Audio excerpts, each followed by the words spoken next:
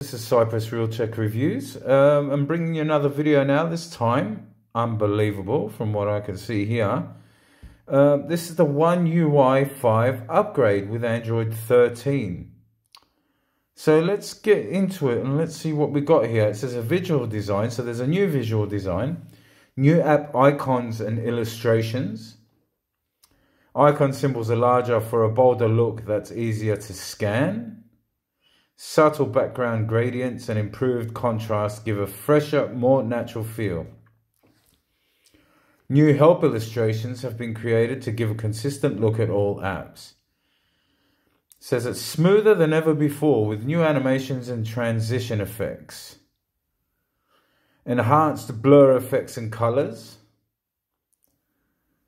And for customization, you can customize your lock screen now. More wallpaper choices. More options for your color palette. Easily see who's calling. Modes and routines. Choose modes based on your activity. Choose a mode based on what you're doing, such as exercising, working, or relaxing. Then choose what you want on your phone. What you want your phone to do in each situation. Now, if you guys use this, please mention it in the comment. Let me see what you use. Bedtime mode is now called sleep mode. Easier to discover preset routines. Check running routines quickly. More actions and conditions for your routines. So basically automatically start routines when you use airplane mode or mobile hotspot. Routines can now open app pairs and adjust the left-right sound balance. Wow. I'm actually looking forward to testing that out. Home screen widgets. Stack widgets on your home screen. Combine several widgets of the same size into a single widget. Okay, we've already got that one. But now you can just drag a widget onto another widget to create a stack. Get suggestions on your home screen. The new Smart Suggestions widget knows what you need before you do, apparently. It suggests apps to use, people to call, and other useful tips. Multitasking. Switch your view with a gesture. Switch from full screen to split screen view by swiping upward with 2 fingers from the bottom of the screen. Switch from full screen to pop-up view by swiping inward with 1 finger from either corner. At the top of the screen, gestures can be turned on and off in settings settings. Quickly open apps in split screen. Do more with your connected devices. Hide notifications on your TV. Play sound from your phone on any Chromecast device. For camera and gallery, zoom more easily with one hand. Get help with Pro Mode. Histogram in Pro Mode. What is that? Use the histogram to check the brightness of each tone to help you get perfect exposure. Add watermarks to your pictures. Telephoto lens is now supported in food mode. Revamped single take. Choose filters more easily. Customize albums in gallery. All new look for stories. Stories that are automatically created in your gallery have been revamped with an interactive slideshow view. Just tap or swipe to move between pictures and videos in your story.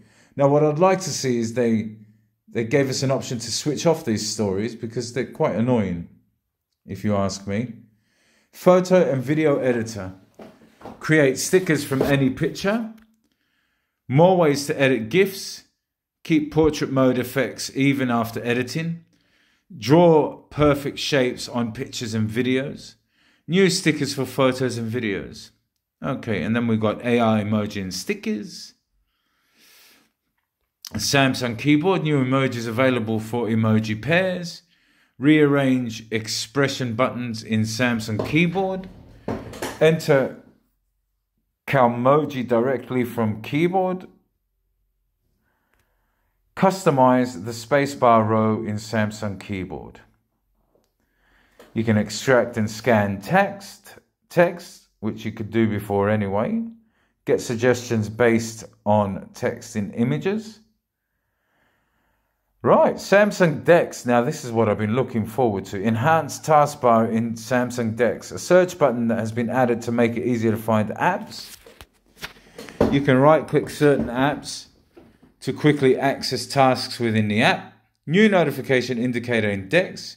Mini calendar in DeX. Right. Please, Samsung, put widgets in DeX. Put widgets. We haven't got widgets. We need widgets in DeX. Right, for notifications, get only the notifications you allow. Easier access to app notifications controls. Choose which types of notifications apps can send. New layout for notifications. Right, in your settings, set a language for each app. That sounds pretty cool. Set exceptions for do not disturb. Improved sound and vibration settings. More options for RAM Plus. Now you can actually switch it off completely if you don't need it or don't use it. Auto optimization. Device care keeps your phone running smoothly by automatically performing optimizations in the background. To keep your phone in best condition, you can set your phone to automatically restart when needed. So that was also available for. Security and privacy. Check your phone security status at a glance. Prevent accidental sharing of personal information. Security and privacy information for websites. Accessibility. More accessibility options in the quick panel. Magnifiers easier to access. More spoken assistance. Easily edit your accessibility button. New actions available for corner actions. So if you're using a mouse or trackpad, new actions are available when you move the mouse pointer to one of the four corners of the screen. You can now click and hold, drag or drag and drop. Additional changes. Use several timers at once. More control over calendar event invitees. Add video conferences to your events. Add stickers to your Google Calendar. Stay on top of reminders due today. Show and hide completed reminders. Choose the right view for your reminders. Drag and drop bookmarks between folders. More powerful search in my files. Redesign digital well-being. Get help in an emergency. Integrated emergency contact list. Show app names in the app's edge panel.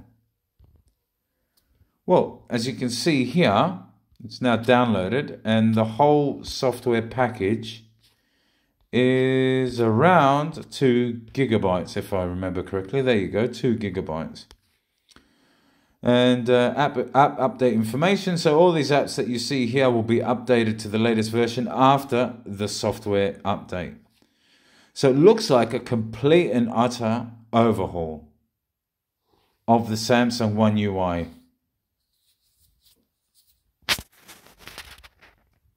One ui5. Now this is nice.